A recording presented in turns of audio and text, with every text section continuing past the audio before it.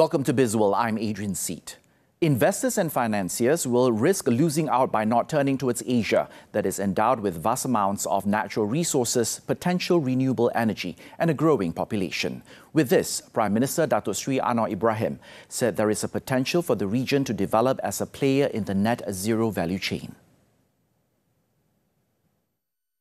In addition to developing hydrogen and CCS opportunities for storing carbon, with the innovation of batteries and electric storage well underway, there is opportunity to develop the rare earth minerals and establish a conducive ecosystem to strengthen supply chain. He said developing these resources require access to financing, technology and innovation, the right policy framework and skill sets for the future. Achieving the climate goal for the region will also require significant traction in clean energy investment. Hence, he stressed for the need for stronger collaboration between the region and the world, between industries and sectors to realize their crucial energy and climate ambitions. The government has no plans to implement law enforcement action on environmental, social and governance ESG compliance by micro, small and medium enterprises MSMEs in this country. Economy Minister Rafizi said the implementation and reporting of ESG practices by companies in Malaysia is currently voluntary and is encouraged for all public listed companies. Kementerian Ekonomi sebagai focal point dalam pelaksanaan ESG di Malaysia akan terus mempergiat usaha untuk menggalakkan penerimaan ESG di kalangan pemain industri.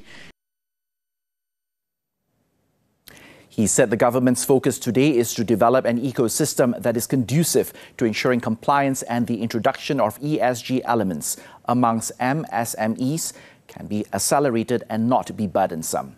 This ecosystem will cover aspects related to clear policies and guidelines, appropriate standards, sufficient funding and incentive elements, as well as awareness and understanding. A total of 38.9% of those who enrolled in the Credit Counselling and Debt Management Agency's AKPK Debt Management Programme failed to pay their debt due to the high cost of living as of February 2023.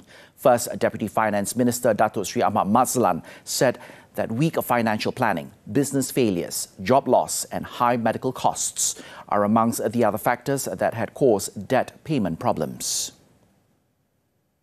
Dari segi umur yang banyak menghadapi masalah kegagalan pembayaran hutang, masalah hutang ini 41% atau 162,000 berumur antara 30 ke 40 tahun.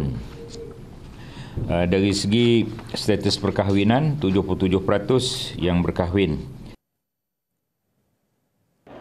He also called for individuals with debt management problems to refer to AKPK to avoid the risk of being declared a bankrupt.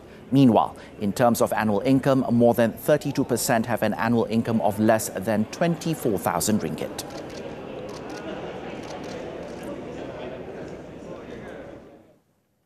The increase in investment limit for Amanah Saham Bumiputra ASB, ASB2 and Amanah Saham Malaysia ASM have brought in new funds totaling 3.5 billion ringgit in the last 3 months.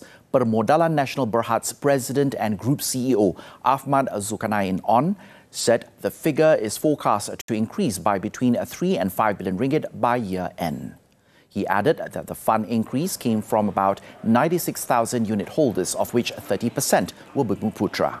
The limit for ASB and ASB2 had previously been increased to 300,000 ringgit from 200,000 ringgit beginning April 1st, while the fund size for ASM was increased to 5 billion ringgit beginning May 1st. And that concludes Bizworld this time around. I'm Adrian Seet. Thanks for investing your time with us and stay tuned.